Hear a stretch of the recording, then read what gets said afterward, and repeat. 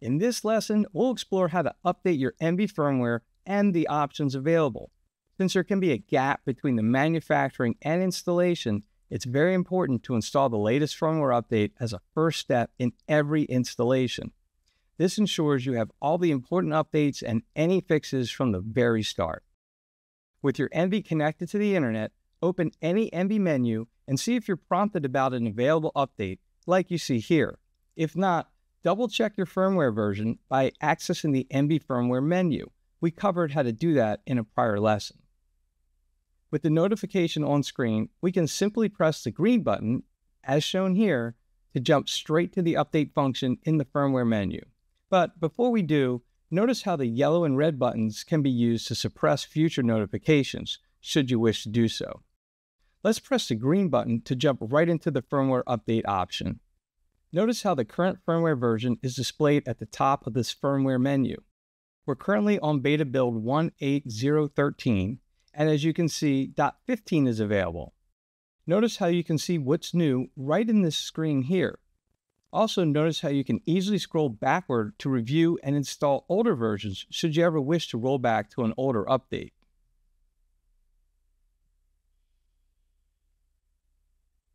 Let's go ahead and install .15. Simply select it, press OK, and then confirm. Most updates take literally just a few seconds, like you see here. And just like that, the firmware update is completed.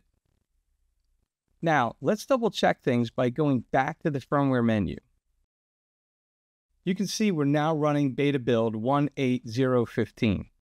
Note that the NB will never install an update automatically, which ensures you're in control of when or even if updates are installed. Now, I talked a moment ago about the ability to roll back to older versions. I'll demonstrate this now by rolling back to .13.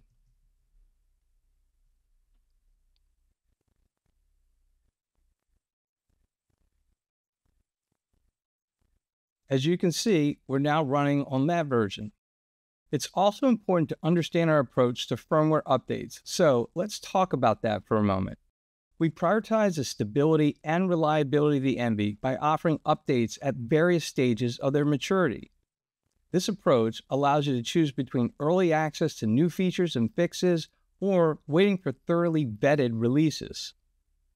To explore more, let's take a look at the desired firmware type option. We have stable builds, release candidates, beta builds, and experimental builds, each catering to different user preferences. Experimental builds are perfect for users eager to test out the latest and greatest enhancements, knowing these builds may have some rough edges initially. Once an experimental build is stable, it is promoted to a beta build, offering a balance of early access and reliability. Once beta builds have proven stable, they are then promoted to stable builds, which is the best firmware type for those prioritizing stability over everything else. When setting up the NB, be sure to set the build type to the option that best suits your preference.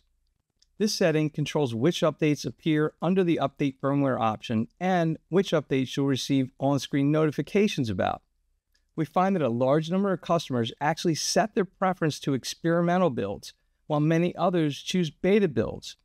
Running experimental or beta builds on a production system may sound a bit unconventional, but these builds are usually very stable, and with our fast rate of innovation, our customers are often eager to try out our latest and greatest, especially since it's so easy to roll back to a firmware update if you ever need to do so. Now, let's discuss the settings that control notifications about updates. The Show Notification menu offers three choices. The When Menu is Open option is the default.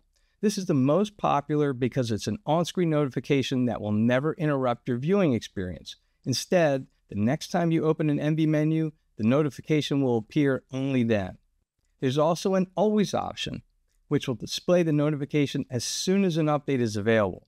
Lastly, use the Never option if you prefer never to receive any on-screen notifications about firmware updates. This is a good option for dealers who do not want their customers to be alerted about updates and instead plan to use a remote access feature to periodically install updates for them. Well, this completes our review of how to install the NB firmware updates and how to choose a build type best suited for you. Now, It's time to move on to our next lesson.